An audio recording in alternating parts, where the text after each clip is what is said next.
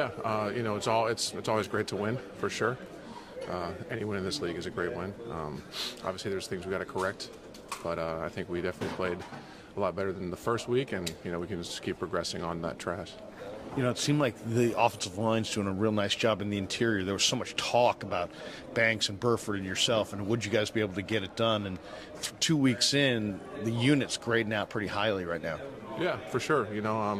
We kind of knew what we were capable of, and we just had to execute on Sundays, and I feel like we're doing just that. So we just got to keep doing what we're doing.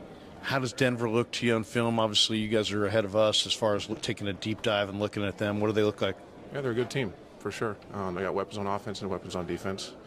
They definitely acquired a couple of weapons with Gregory and D.H.A. Jones. We obviously know him pretty well. So, we just got to look at them on film and make sure we have a good plan and just execute when we have to